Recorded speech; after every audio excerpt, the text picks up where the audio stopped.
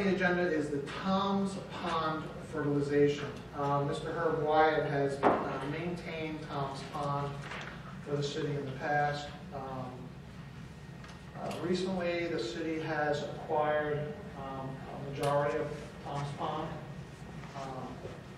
the land around, which is really nice that the city has a pond that they can actually call their own, and allow the citizens to enjoy that pond. But that pond is heavily fished, okay? And I had a discussion with Mr. Wyatt about how we can maintain the amount of fish, the populations in there, so people can still enjoy it.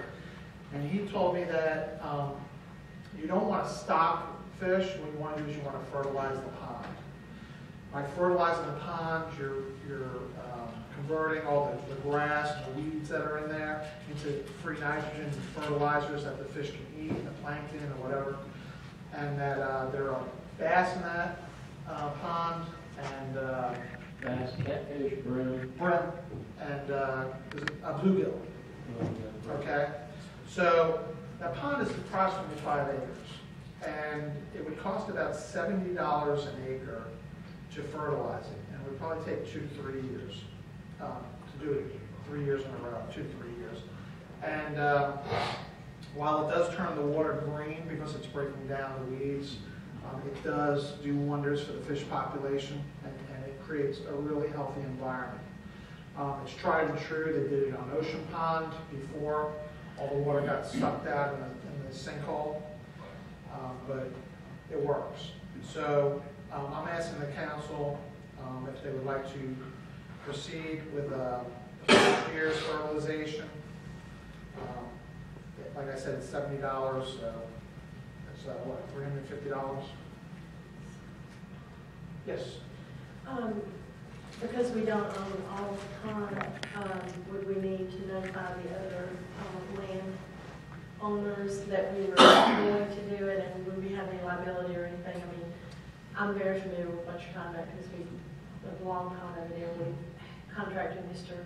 Wyatt Wonderful, man. for like the last 30 years, and he does a terrific job.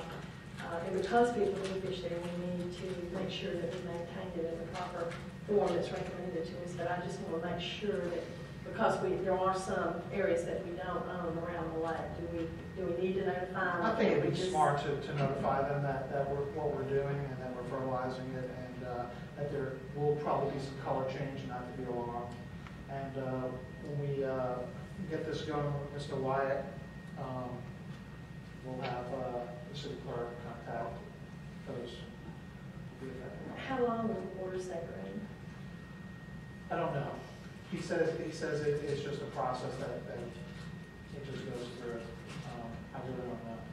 So do we need to post anything saying we're doing it, so when people come up and they don't think there's a problem? I think we can print it out in a newsletter, yeah, and put it on our website. We can call it the Healthy Pond Initiative.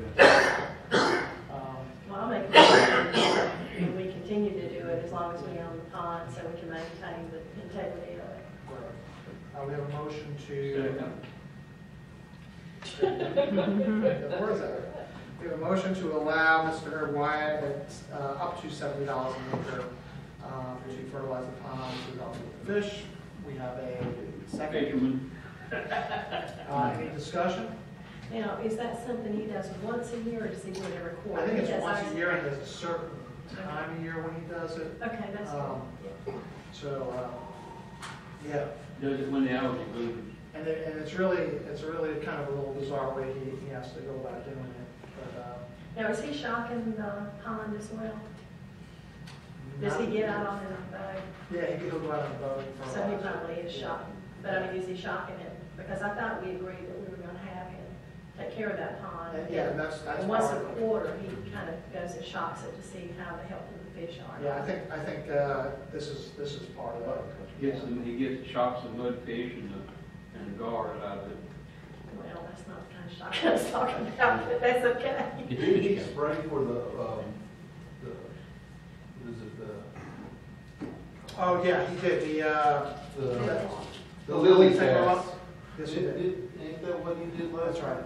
Just Yeah. sprayed for the leak pad? They bloom in the heat really bad, and we have to, we have to keep an eye on that too. That can really take over the pond really quickly. I would suggest that we have a conversation with Mr. White about the health of that pond over there, because now we do have it, and it was a great purchase, and I was just thrilled we were able to close that deal. But we should get him on some kind of retainer so every quarter he's checking, and we stay on top of it so we know if a problem starts up, it's not so far ahead of us, and it costs us so much to get control of it. And normally, it's a real reasonable amount of money. I don't want to quote what we already paying somewhere else, but I think it would behoove us to try to look into that and make sure that we keep the pond healthy. Okay, we'll give Mr. White a call. Yeah. See if we can get some kind of. You want to make a motion on that? I'll second it. I make a motion that what I just said Well, about that pond and Mr. White. Why don't we Check with focus on this fertilizer first, and then I will call Mr. White and find out if he's even willing to do it. Okay, so we have a motion, we have a second on the fertilization. Any more discussion? All in favor? Unanimous? Okay.